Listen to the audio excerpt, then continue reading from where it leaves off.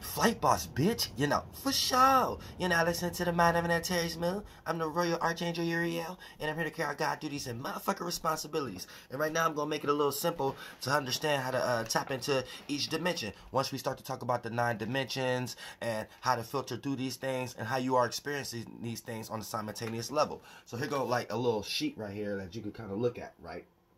And you kind of pause the picture, right? Because I'm going to break this down. Get ready to break this actually down. But you can look at this like the 3 heavens. And then you got the third one, which is the lower one. So this is going to correlate with your lower self, right? Hold on, so let me do this. So this is going to correlate with your lower self. And this is the death realm, the 1, 2, and 3rd dimension. This is the 2nd dimension, right? Life realm, where you're stuck in between realms. You're stuck in between masculine femininity, or thoughts and feelings, or the dream world, or the world of the mentality. And then you have your higher self, right? This is realm 1, where it's birth. So you have birth, life, death. You know what I'm saying? So then you have up here, this is birth, or your higher self, your spirit, that lack any shape and form. You know what I'm saying? Then once you come into the double side of a version of your shape and form, this is both sides of that one coin. And then down here, you become whole of both sides of those coins, aka a physical representation of what you strive to be. You see what I'm saying? So keep that in mind also. So we're going to break down how we actually get here, right? Now, here's the thing, right? Once we start to talk about, well, I'm going to clear this off really. All right, now look. So, first and foremost, let's say we're starting off in the 1, 2, and 3rd dimension, and you're a brand new spirit here, experiencing the 1, 2, and 3rd dimension. So you're coming from a 0 circumference. So 0 can play out, like I say, you experiencing each heaven simultaneously, but you was in one of these areas first. So you're always going to have that piece with you always, aka where you was first at as a spirit, aka you was originally your higher self. All right. Now look, check this out, right?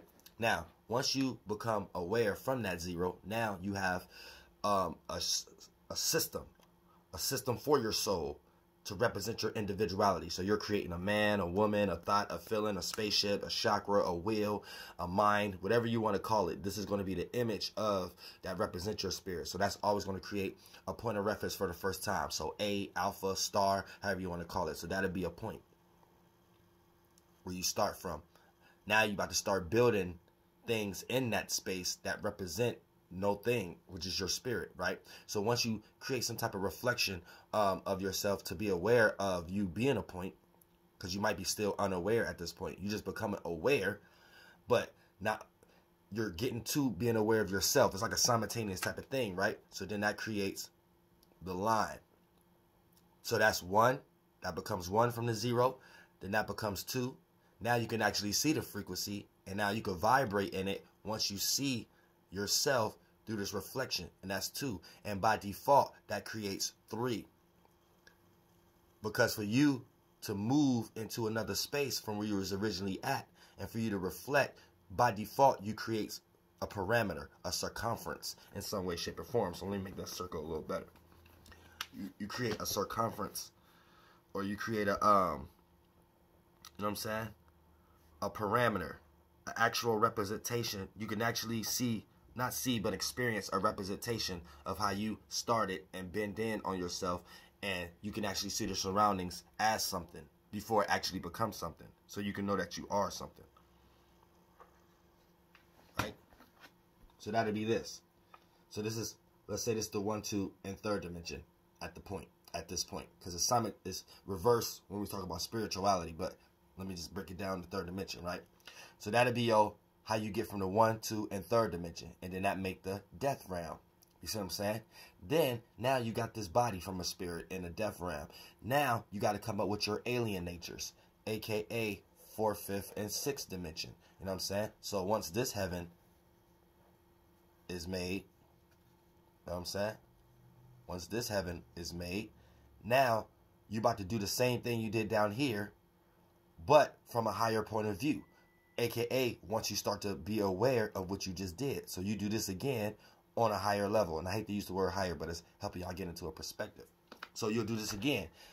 4th dimension, 5th dimension, then that automatically creates the surroundings of the 6th dimension. So if you had the image of yourself, your point, your individuality, reflecting that duality, and then that automatically creating surroundings. Now you're about to get alien-like. Give that a name, a title, and how you feel about that. So the first point is going to be what you think about that. Other point, how you feel about that.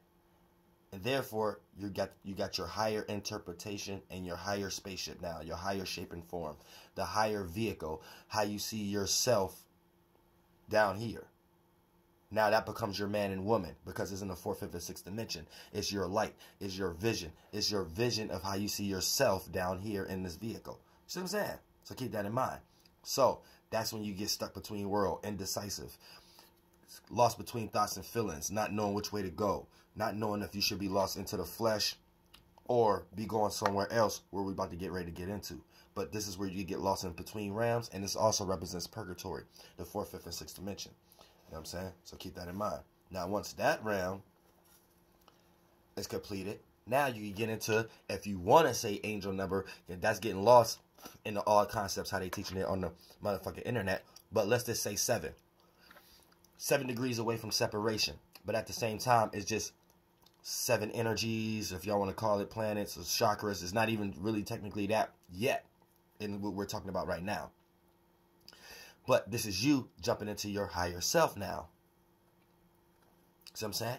Now, once you do the same thing you did down here, and then did that in a higher level, hate to use higher, but y'all know what I'm trying to say. In the alien light, that's when you become alien light, 4th and 5th dimensional light, when you have an idea or a thought about what you're looking at in the 3rd dimension, and then you have a way of reacting and responding or feeling about it in the 3rd dimension. That's your 4th, 5th dimensional energies, and by default, when you bring these things together and you can see yourself through these things in the 3rd dimension, then that's when you're 6th dimensional in some way, shape, or form, where you can see yourself in all things, or you can see what's capable for you and what's not capable for, or what's not capable for you.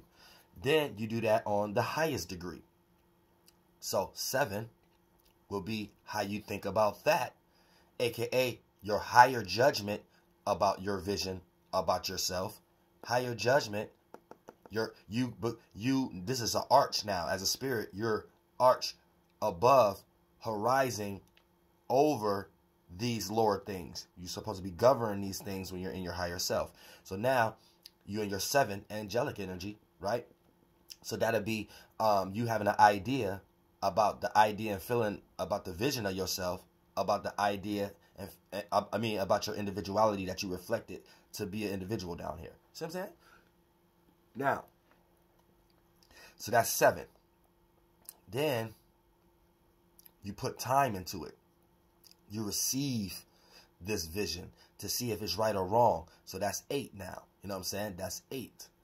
And then by default, you have full totality in wisdom. That's 9. Now you have a vehicle up here that in your higher self that can sit and see if you're doing the right thing about the thoughts and feelings that you're coming to the conclusions with when you get ready to express these things through your body down here.